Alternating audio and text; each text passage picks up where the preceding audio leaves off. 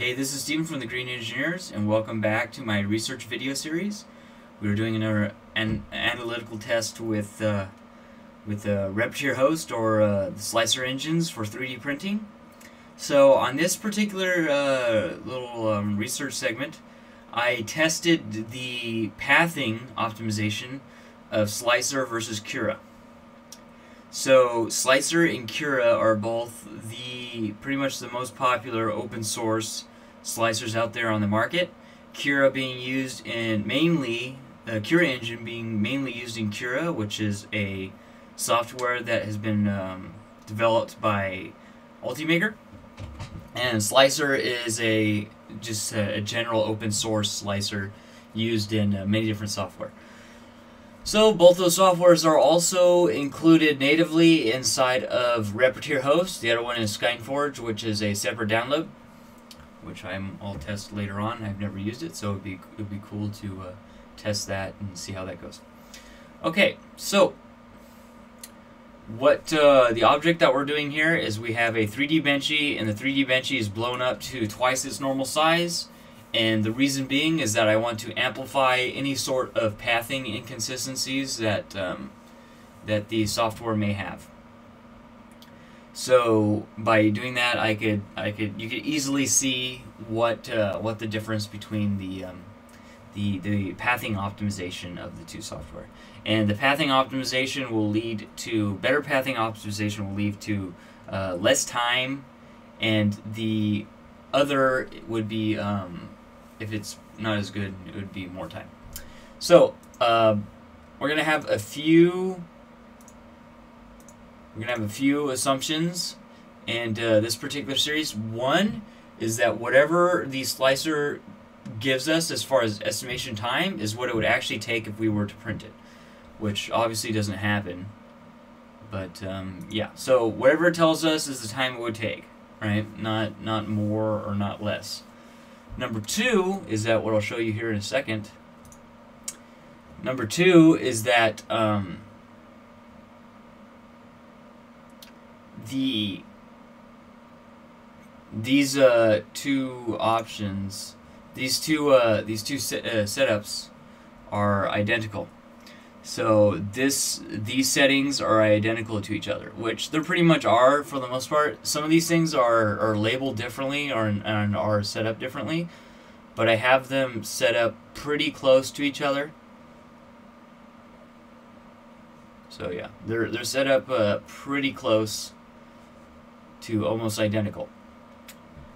The only thing that might be weird would be the perimeters, the vertical shells, and solid top and bottom layers of horizontal shells. Here I should have 3 skins. Bottom thickness, shell thickness is also 3 skins top bottom. So they should be pretty close. So we're just going to assume that these are identical. So whatever this pops out will give us the difference between the pathing optimizations, because it's the same model, same settings. It's the only thing. So we're going to assume same model, same settings, and all that's going to be the difference is the Slic3r used. Okay, so again, I went into Cura, added 0.1, 0.15, 0.2, 0.25, 0.3, 0.35, and 0.4. I use that for Cura as well as Slic3r, so setting the Slic3r here, overriding settings. And also everything was 15% infill with rectilinear infill. And let's go ahead and check the data here. So again, we went off of whatever the Slic3r told us is what we're going to assume the time it's going to take. So here, this is actually a typo. It's supposed to say Slic3r is green. Oops. Slic3r is green.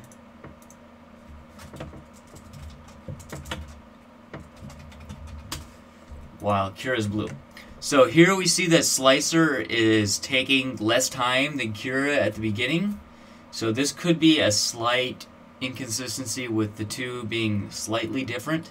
But we can see that the difference is what? 7, 5, 52. 52 minutes. So that's almost an extra hour. So that is quite a bit, and that's at 0.1. So we can see that Cura has a slightly different pathing as far as that. That could also be because of how Slic3r handles the top shells. Because in Cura, I have the top and bottom shells set at 1.2 millimeter thickness, and so if it's at 0.1, that would have to do 12 extra layers top and bottom. So that's a total of extra 24 layers. 24 layers. But with Slic3r, I have it set to three top and bottom and 3 vertical shells. So that could be the difference between having to do 12 lines and having to do only 3 extra lines top and bottom. So, but then again, that's basically built into how Cura and Slic3r are set up. So that would also cause issues. If you didn't go in and change that every single time you change the layer height, you're going to be in trouble. And I usually use 1.2 because that I'm usually print in 0.4, and that gives you, if you're using very small infill on a big part, like 15%, that gives you a nice flat top compared to having the dips into, because your filament will sag into the infill. So after 3 layers, the first 2 sagging in, the 3rd layer will be nice and flat on top of the other sagging layers. So that is a built-in disadvantage for Cura, and it adds up almost an extra hour. So what did I say, 52 minutes? So almost an extra hour on top. And then you see Cura starts to catch up, and they are about equal at 0.25. So at 0.25, they catch up, and then Cura catches up, and then here it's a difference of 17 minutes of Cura being faster, and then here it is 22 minutes. 22 minutes, and then this one is 4, so it's 6, 3, 36, 30, 34. 34 minutes, so a maximum of 34 minutes. So at the worst, it's 60 minutes, almost. And at the best, it is 34 minutes. So back here, this is where I'm going to assume that the Cura starts to be better pathing. So if I was to look at this and say which one has better pathing, I would say that Cura has better pathing than Slic3r. But Cura's settings are not really the greatest because of those top and bottom shells, how those are set up as being like, I don't think you can even set them up as a percentage.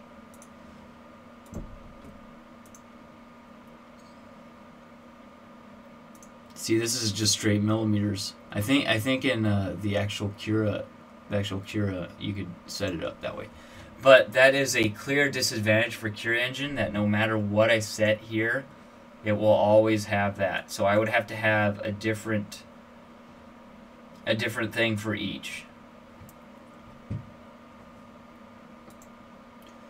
So if you set it up right, I believe that you'll be able to win with Cura as far as the speed and the pathing optimization.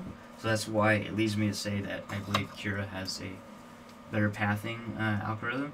And another thing that is huge is the Slic3r time. So I also took the hardest of those, and also another thing, on all those models, the supports were turned off. I also checked the time it took to slice the particular file, to slice as well as be ready to print. So I have the file sent to my Repetier host and I'm ready to print it. Not just finished and it takes forever to write the file I'm talking about. It's ready. I'm ready to click print. So with the 0.1 millimeter layer height, which is the hardest of those tests to compile because it has the most amount of layers and the most amount of calculation in order to in order to slice it correctly.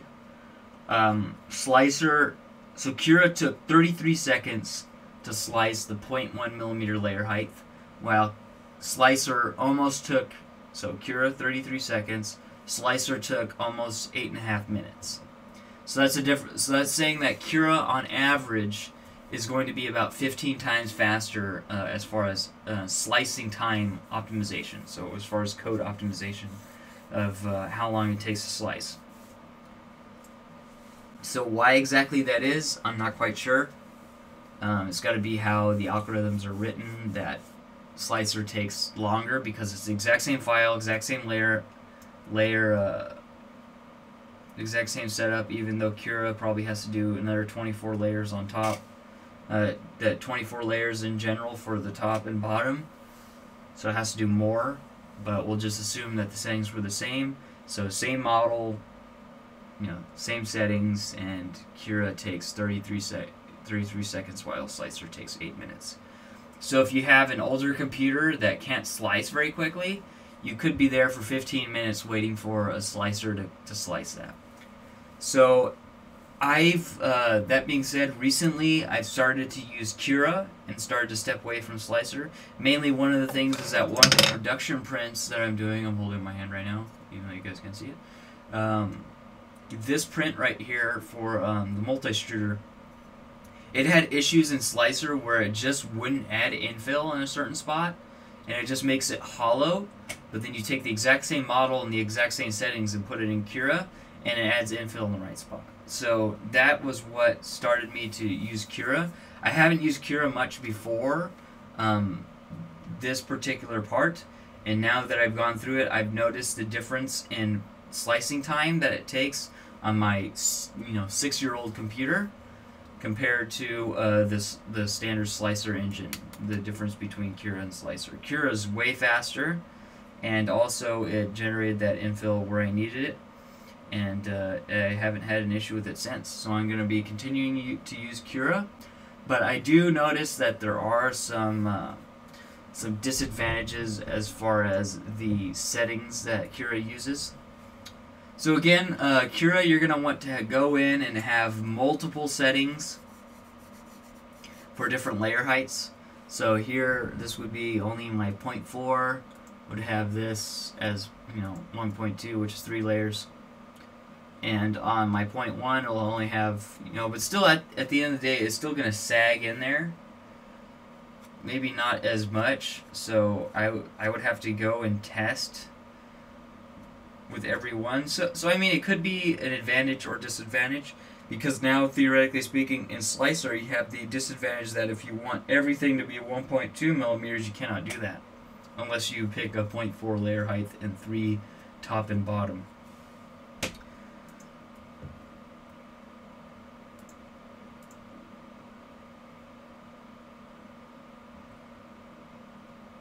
Yeah, so it'll only let you pick that here. All right, so that is pretty much it. In conclusion, Cura and Slic3r are different. They have different setups and different settings for to be used on the same 3D printer, which is kind of annoying. But Cura is obviously better optimized as far as slicing time, being 15 times faster slicing engine than Slic3r.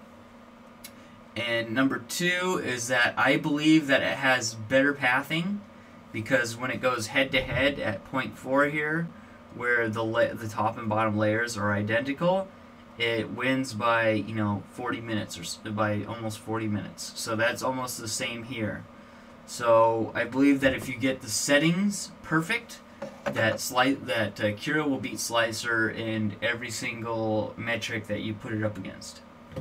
And that's coming from a long-time Slic3r user that just started using Cura. So I guess you could take that for what it's worth. So I'm going to continue using Slic3r, and maybe in the next video we'll put it up against SkyForge and see what happens, or I'll just add those settings in here and learn a little bit more about the SkyForge slicing engine. Alright guys, I'd like to thank you guys for watching. If you like this video, please subscribe for more videos like it and my research video series. If you guys would like to support these videos, please check out my Patreon page. It will be in the description, and I have some cool rewards in there for you guys to check out. And if you guys are interested, go ahead and become a Patreon. I'll see you guys next video. Thanks for watching. Take it easy. Peace.